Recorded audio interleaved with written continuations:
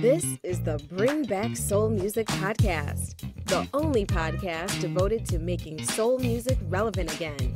Let's get started with your host, Todd Woodson.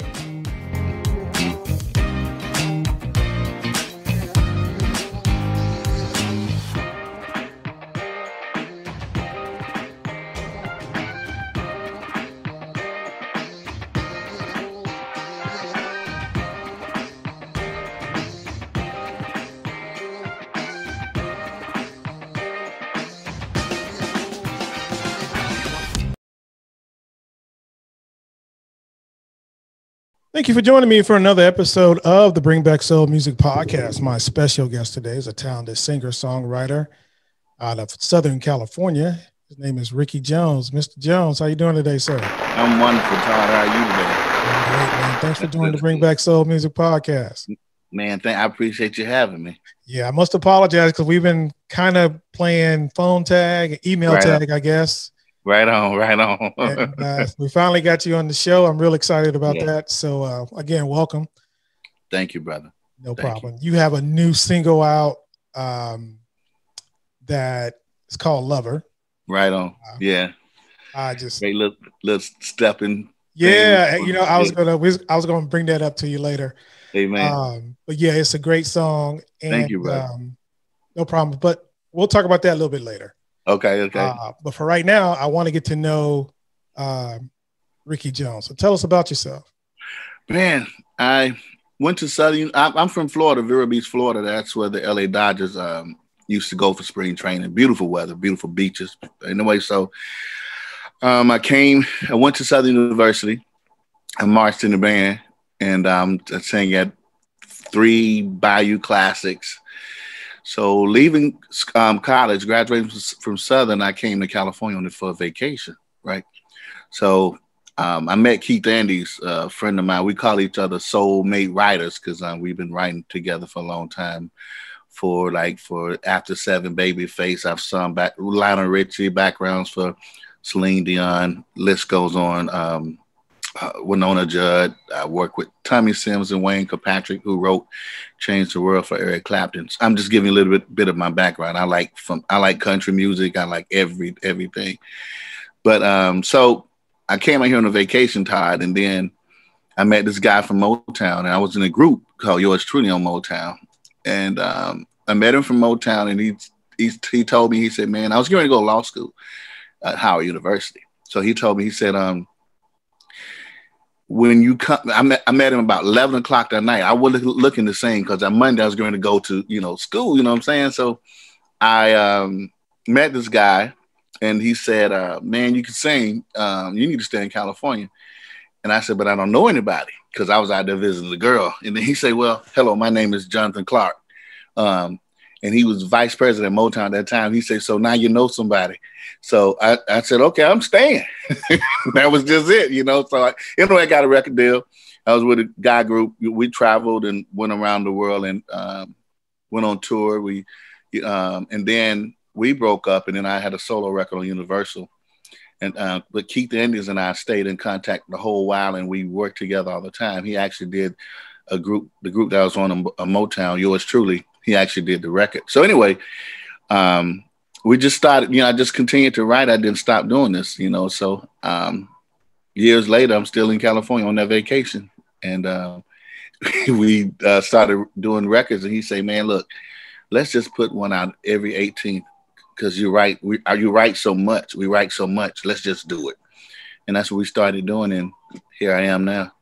Wow. Yeah. Just that one chance meeting, huh? Man. And look, Todd, I was out partying and I was with his brother-in-law, not knowing I'm getting ready to, look how God set it up though, not knowing I'm getting ready to meet the vice president of marketing and promotion at Motown, who, so I'm out partying, we get, with a couple of girls and having a good time. Actually, his fiance was a classmate of mine that went to Southern. So she said, well, my boyfriend, we can hang out. So we all hanging out and I'm singing in the car, having a good time. He said, hold on, man. My brother-in-law, boy from Motown, we called his brother-in-law. He said, come over right now. And that's what we did, And I've been out here ever since, man. you know, a country boy living in LA. Now here I am. How long ago was that? That was 26 years ago, man. Wow. I know. Okay. I know. And it seemed like it was just yesterday. And then, you know, I end up my mama thought I was crazy because, you know, I'm going to law school or I'm going to stay out here with no wood. I had 3 pair of shoes and about 4 pair of pants because I'm only here this weekend, you know, that weekend. You know what I'm saying? And then because I shipped all my stuff to DC and things like that. And that stuff's still in DC, man. Okay. Hey, I no clothes, Todd. Oh, nothing, man. Okay. And I went for it. And here I never stopped. And here I am talking to you right now, you know? Yeah, yeah. God is good. Absolutely. All the time. Yeah. So did you come from because you said you were in the band at Southern? Yeah, I played trumpet in the band. All right. Did you come from a musical family or? My father was the director of the choir at the church. So me and my sisters and brothers always sang what's called the Macedonian Angel Choir. And, you know, growing up where I grew up, I had the pleasure and was fortunate to, when we were like to have Shirley Caesar, to have James Cleveland. My dad was in a gospel group called the Mighty Echoes. So I've seen the 5 blind boys eating my mama's dressing, you know, come to our house, you know, so I'm sitting around. And that was one of my first times singing. I sung a song called "Got to Get a Message to Jesus." So, you know, and I felt that taste, I don't know what, a fire in it that I've been chasing ever since, you know. And so my dad can sing, everybody sings, you know. I got uncles that think they can sing and they write songs.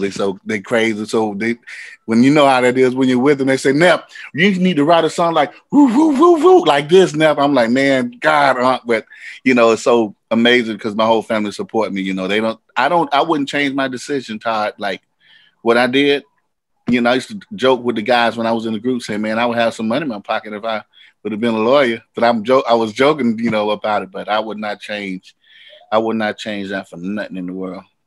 So when I grew up, like in the 7th and 8th grade, we used to go. I didn't go out a lot. We would go like to the skating rink, things like that. But in Florida and Vero, small town called Gifford, we would go to church and had concerts at the middle school. You know, so all these people came in, like the gospel keynotes. You know, so I knew Willie and Paul that sang in the gospel keynotes, these groups, and that's where all the girls hung out at. So you know, the angel choir would sing, and you know, all the girls were there. You know what I'm saying? Now that's where we went. That's where we had fun. It was beautiful. Okay. My kids don't know anything about that life. It's different. Right. So you had all this exposure and just soaking it all in, huh? Yeah. Great. I was fortunate. Yeah, I couldn't go outside and play like all the time if we didn't sing good in church Sunday. My friends come knock on the door. "Mr. Bobby, can Ricky come out?" "No, ask him why he can't come out either. Ask it." Voice almost hoarse. You singing all kind of wrong ways. If you didn't sing good in church, Todd, you can't go out. You can't go out on Sunday. Oh God, that was a beautiful experience. I learned a lot from that. You know. Okay. I did.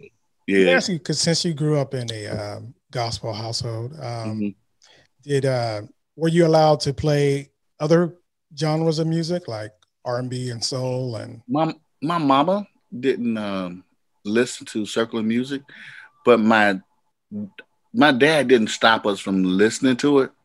And then I would say, like, back then the music wasn't so R-rated too, you know. But she didn't listen to it. I wrote it on the piano a lot, like, you know, sit and play R&B, country, because the stations that we listened to they played everything on one station. Like, you know, they played the Commodores and then they would play the Eagles. Everything would be on one station, you know. So I listen to all types of music. Okay. And yeah, I'm actually doing a country record right now too.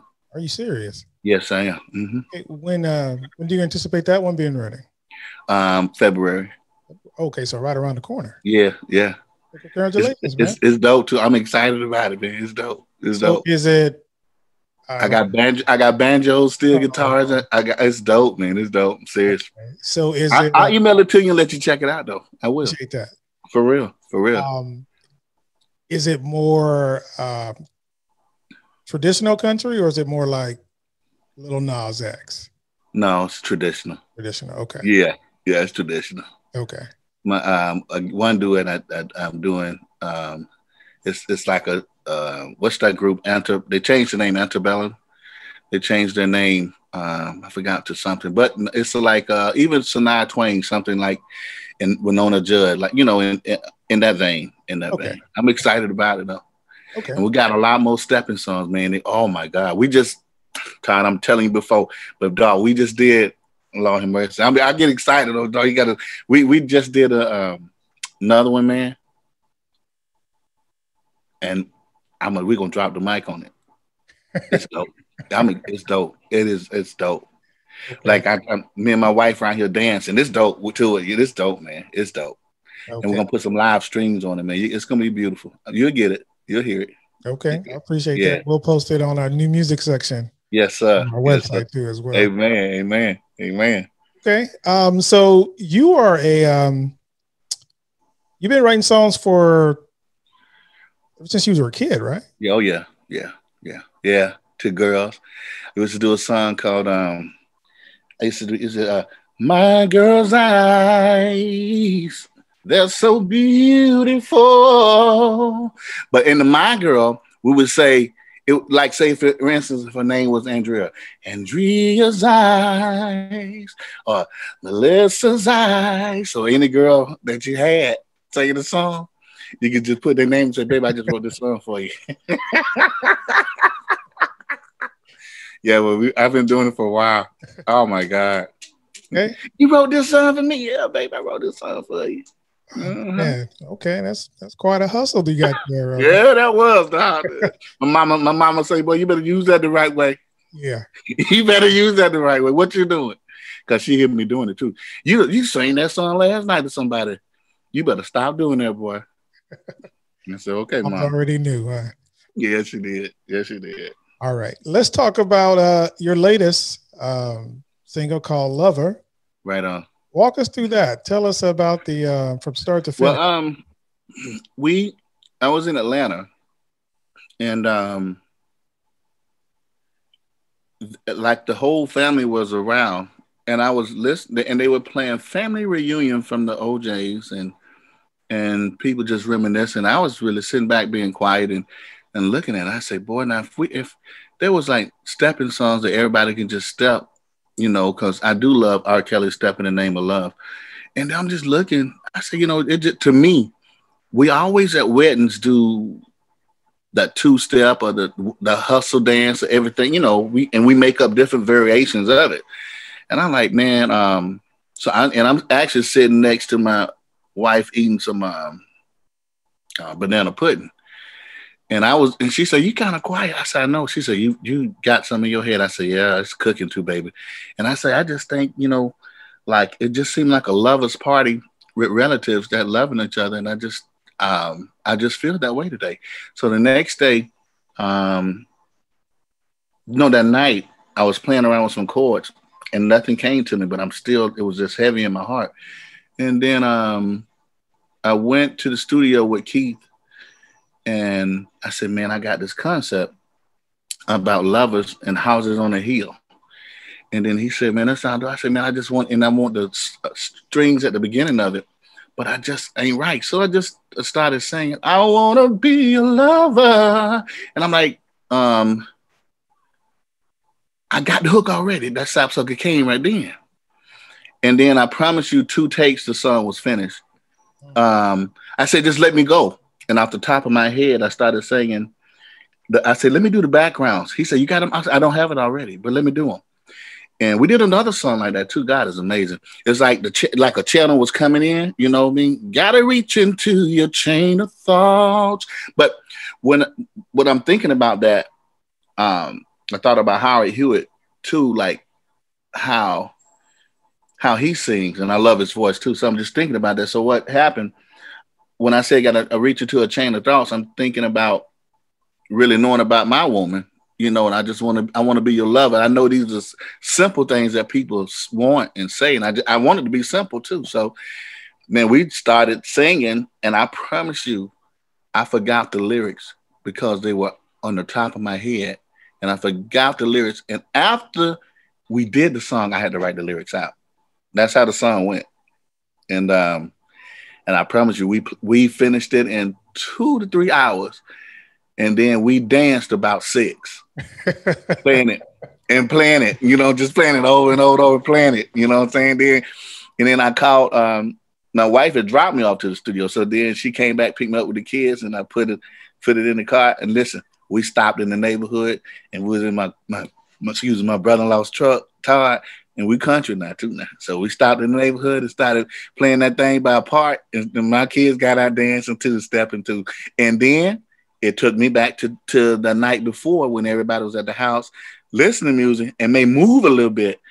But then I played it for a couple of relatives, like, you know, like after the holiday, you know, we played a little bit and then they started dancing too, like, you know, but me and my kids got out the car. They said, Dad, this might make you want to, like, I'm going to show you this, you know, make you want to move. And we out dancing, all 7 of them.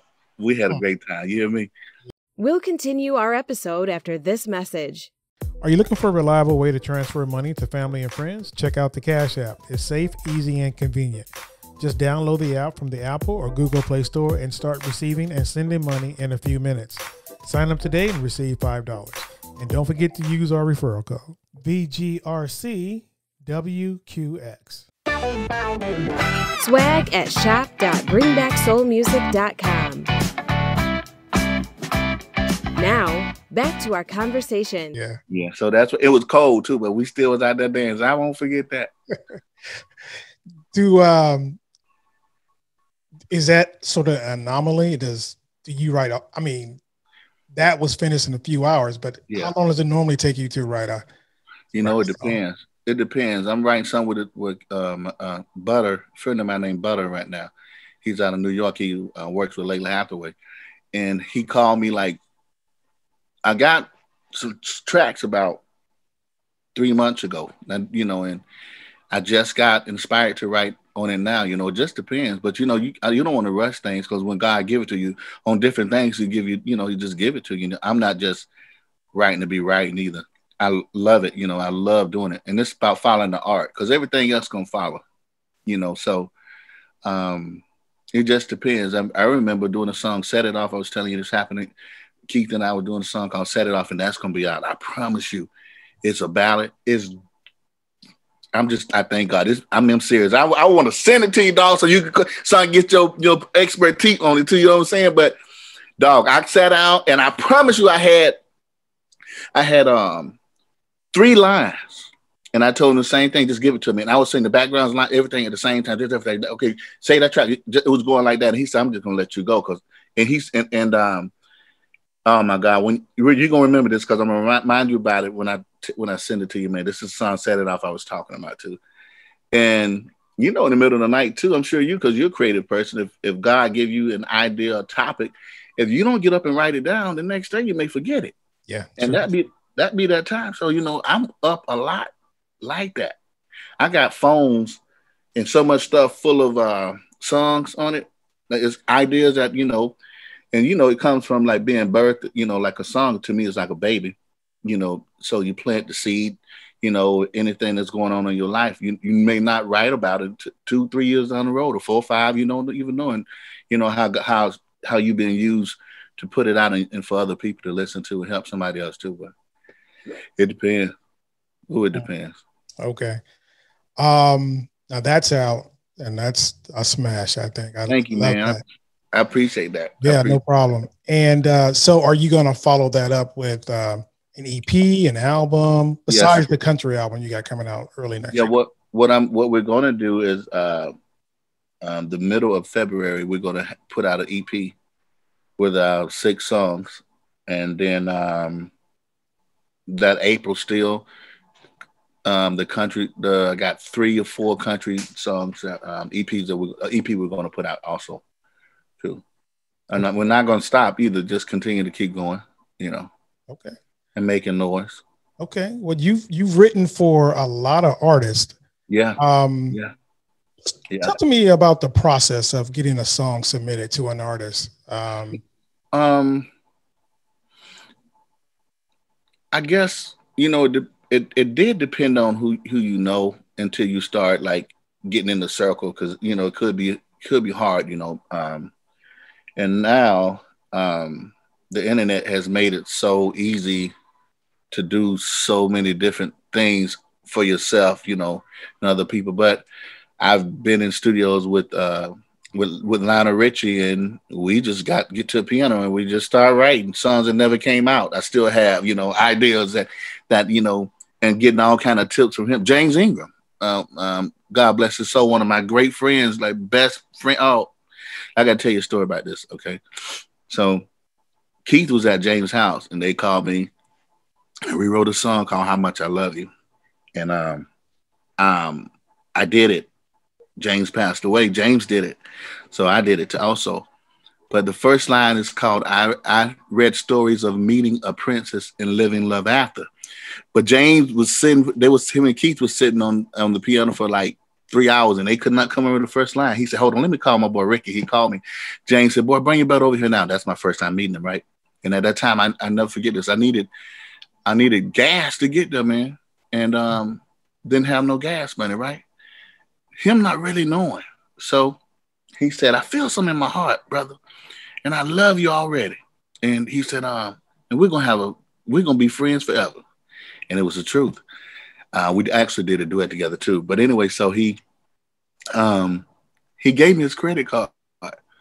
He said, go to the 76 station off of 3rd in La Brea. Go there. That's where you go. I say, why you giving me this? He said, boy, take your ASS there. I said, really? He said, yeah, that's a grocery store across. You need anything from there? Get it. And his wife's name is Debbie. Debbie, what's my pen to this? And she said, James, why you got to yell? He said, I just want, what's the pen to the, I'm giving, he finna use it. I said, this for me? He said, Debbie, why do I have to run across stupid people? Then I tell you it was for you, boy. Go ahead on. I'm telling you, I went and filled up, got groceries, and he's been my friend ever since. You understand? Like, but writing for him, that was an experience I had with him, so many different ones. I wrote with Wayne, Kilpatrick, and they wrote for like, oh my God, for so many Grammy Award winning people off the head I can't name, but I flew out to Nashville and Tommy Sims, and Mike McDonald come floating through the studio with Tommy Sims. Just God just be blessing you. You know what I mean? You're in the right place at the right time. That's why I would not change my my decision on staying out here, right? Like I did through the good, bad or good, because I count it all joy, even in the midst of it. It's been a blessing. It's been a blessing, brother. And that's what putting out good energy does too, I believe. Yeah, you're right. Good energy, you get good energy back. You're right, Todd. You're right. Absolutely. Yeah, you can't beat that. Can't beat it at all. No. So we got this pandemic thing we're going through right now. Yeah. Before the pandemic, though, did you have a pretty full 2020 planned? I really did.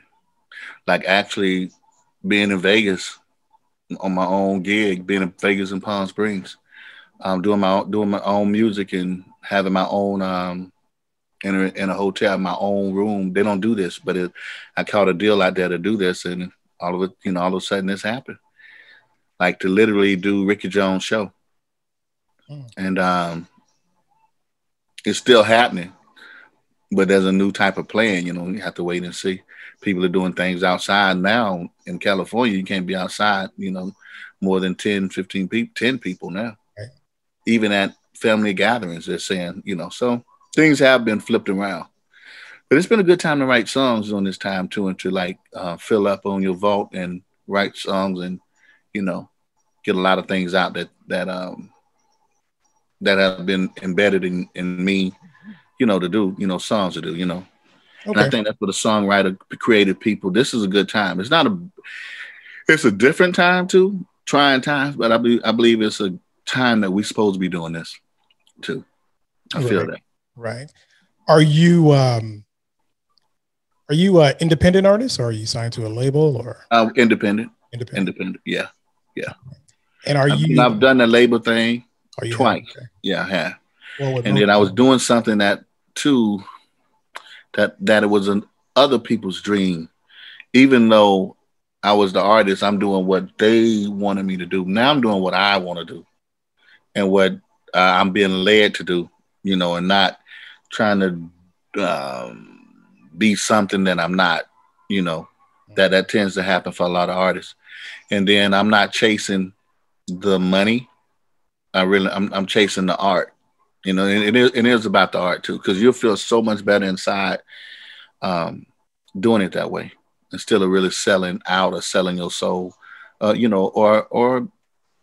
being a gimmick, Right. Yeah. Okay. Yeah. And I guess it gives you some peace of mind too, that Yeah, you're calling your own shots. And yes, yeah. Okay. And I feel happy that when my kids hear my music, that they know where it comes from, and and it's a conversation that I have with them. They're like, "Dang, Daddy, you talking about this?" And it's the truth. Yeah, I am talking about this. Certain things I talk to them about. I write about. All my friends' relationships. I put it out there in the streets. and if they hear it, and don't let them get nothing to drink. Boy, you talk about me. I didn't know you was gonna do that. And you know what? Well, I need to get credit for that. That's just they start talking like that. Oh God is good. Do you do or have you done the Instagram and Facebook Live? And no, I haven't. I just haven't. I'm a little country boy. I need to, like my kids, I need to get with the times, but I haven't. No, I haven't.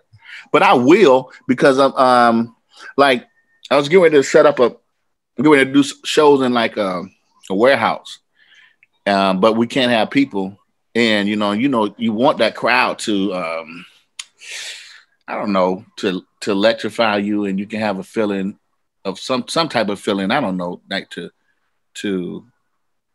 sing too. But I guess, it's a different thing too. The Facebook Live, it's a different thing. But I'm gonna get into it. I'm gonna get into it and start doing some stuff with it. Okay. Yeah. Mr. Jones, anything else you want to add? This has been a great conversation, man. Man, I'm just happy to be heard, and I appreciate your time too, Todd. I mean, and I know it's, like I say, it's trying times for all of us, but we're being innovative and doing things in a different way too, Right. And I see people are pulling together a lot more than we did too. Even in the industry, I see that everybody felt something. So we all got something in common now.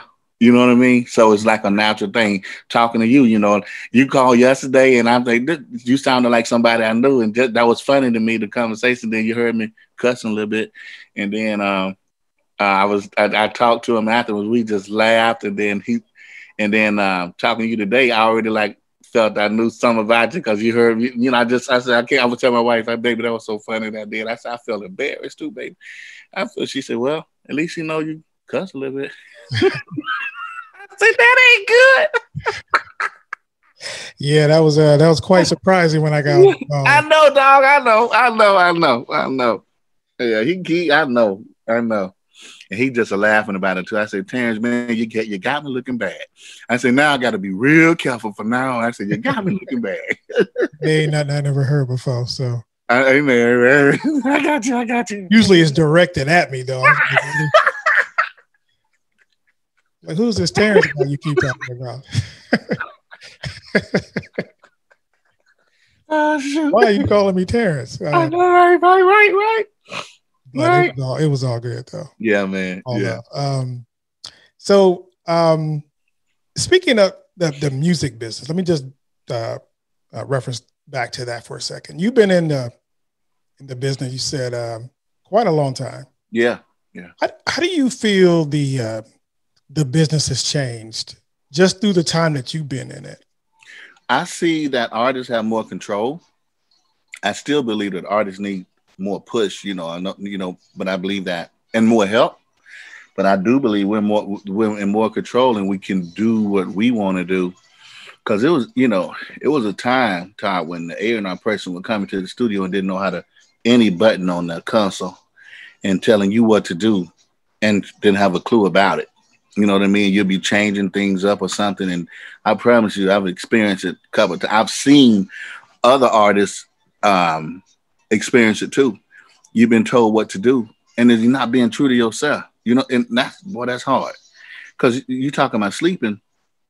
Just think about singing something that you could have reached. It could have reached somebody's heart, but then you weren't true to that art and true to that. You weren't true to yourself, and you had to do it. Some people think they have to do it too, but now artists ain't got to do a lot of things. You know, a lot of record companies got to jump on board with them, and we're in a lot more controlled situation than we were. I would say that it has changed. You know, for that. You know, I believe a lot of record companies now are seeing that way and kind of conforming to it now. Hopefully, you know, we still be in control of our masters and everything like we should be, you know, and be smart about it and don't sell out no matter what. Yeah, be true to yourself. Okay, so it sounds like you're saying that the business has improved for the better. Yeah. I would say that. And at first it was scary because, you know, you always think I need to get signed to major so I can have money to do this and do that. And now you realize you're seeing a multitude of people doing it without a record company telling them what to do and supporting and taking care of their families, you know, getting shows and getting money and taking care of your family, you know. Right. So, and that's good to see because it is a struggle. It is a struggle. Right. Yeah. Why don't you plug some of your social media connects as well? Are you on social media at all? Yeah, I'm on Facebook, The Real Ricky Jones on Instagram and Ricky Jones on Facebook. And also I tweet now, just started on Twitter. I know. I'm getting with it now. I am. Yeah, I am. I need to be. Yeah. Do you have a YouTube channel as well? I do not have a YouTube channel. No, okay. I do not. All right. So I will be setting that up during the first of the year, though. Okay. Yeah, I will be doing that. So we'll post Ricky's social media stuff on our website as well. Yes, I appreciate that. Yeah, no problem, man. I appreciate your support, now, seriously. And I really, it makes me feel good in my heart that you really love the song and like it like that too, you know, and support it. It really do, you know, it really do. I can't thank you enough for that. And it takes all of us to, you know, I feel that way. That's why I'm like, man, I'm gonna sing you some more stuff and just even stuff that you may not play on your, you know, that your criteria or not. But I'm gonna sing you some stuff just like get your feedback. And you say, Rick, I like that, you know. Yeah. I don't mind doing that, you know. Yeah, no problem, man. I'm not gonna tell you I stopped the car and started dancing when I heard it, but but I did enjoy it. Okay. Yeah, that's what we did in the cold. Yeah, it was. Yeah, it's I like it because it's reminiscent of music from the you know, the 70s and the 80s. Yes, yeah. So it kind of takes you back. Yeah, man. Yeah. And our generation need that too. Absolutely. We need that. Absolutely. We need that. 100% correct. I agree. Yeah, man. Yeah. All right. Mr. Jones. Mr. Ty. Appreciate you, sir. I appreciate you too, my brother. Keep us posted, man, and let us know what's going on. I will keep you posted, man. Thank you for supporting Ricky Jones, man. Love us. Yeah, I appreciate that. And everybody go grab it too, man. Oh, where can people pick it up at? It's on every place that you can buy it. iTunes, Amazon, everywhere. So just, you know, look at Ricky Jones, iTunes, look my name up and it's on there. We have a couple more songs we released the last 4 months also too that are getting good radio play. So we're excited about. Lovers actually would be on an album with new independent artists too. And it's going to come out at the end of January. I'll let you know the release date of that. Okay. I'll let you know. That's a blessing too. Okay. Yeah. All right. Appreciate it, Mr. Jones. Appreciate you, man. Jones. And, appreciate you. No problem, brother.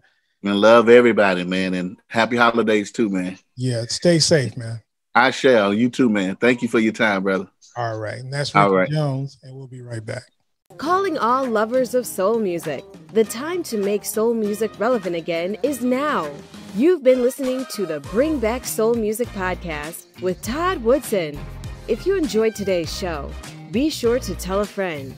Make sure you never miss an episode by subscribing to our newsletter at bringbacksoulmusic.com. Well, that's our show for today. I'd like to thank my special guest, Mr. Ricky Jones. You can find out more about Ricky on his social media sites. Also, check out the profile we did on our website at bringbacksoulmusic.com. Don't forget, you can listen to the Bring Back Soul Music Podcast on iTunes, Google Podcast, Stitcher, and Spotify. Don't forget to subscribe to our YouTube channel at Bring Back Soul Music TV. If you have any questions or comments, please email us at comments@bringbacksoulmusic.com. I'm Todd Woodson. Thank you for joining us. See you next week.